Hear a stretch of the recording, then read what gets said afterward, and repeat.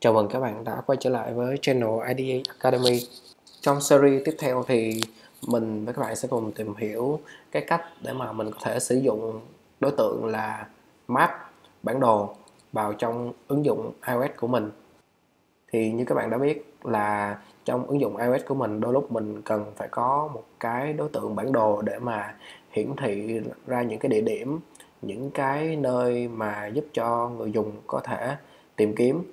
Chẳng hạn như đây là một cái ứng dụng sử dụng map của IDE giúp cho user có thể tìm được những cái nhà hàng, những cái khách sạn hoặc là những cái quán cà phê dựa trên những cái địa điểm có thật ở bên ngoài và có thể lấy được cái tọa độ của người dùng hiển thị lên bản đồ. Thì đây là một trường hợp sử dụng cái đối tượng map trong iOS.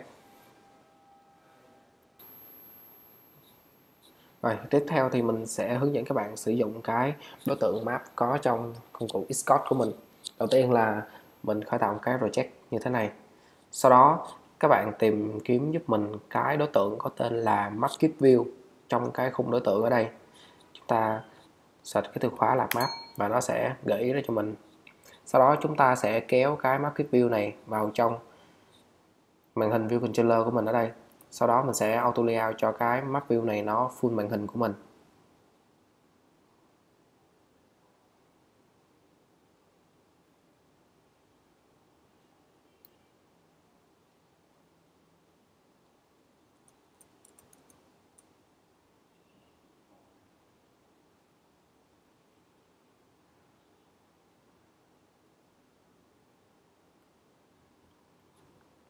Rồi, sau khi mà auto layout xong thì mình cần phải kết nối cái đối tượng map view này vào trong file quản trị của nó là file view controller.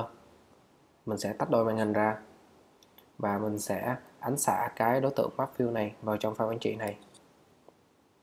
Rồi, name ở đây mình có thể đặt là map view.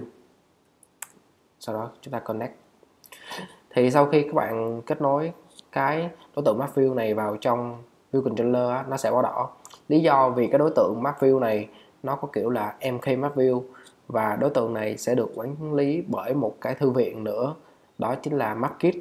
Thì để chỗ này nó không bị lỗi nữa thì đứng ở đây mình sẽ import thêm một cái thư viện nữa tên là MapKit.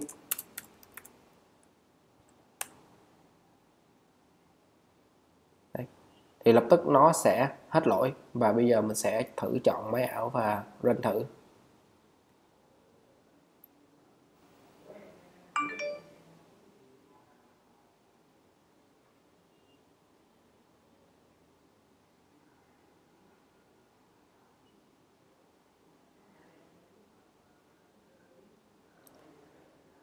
Đây, như các bạn thấy là bây giờ cái máy ảo của mình đã hiển thị lên được cái bản đồ như mình mong muốn.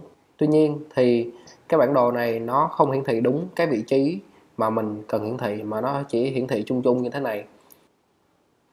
Thì trong những video tiếp theo mình sẽ hướng dẫn cho các bạn làm thế nào để mà chúng ta có thể lấy được cái vị trí của người dùng để mà hiển thị lên bản đồ, cũng như là vẽ cái đường đi giữa hai cái vị trí trên bản đồ.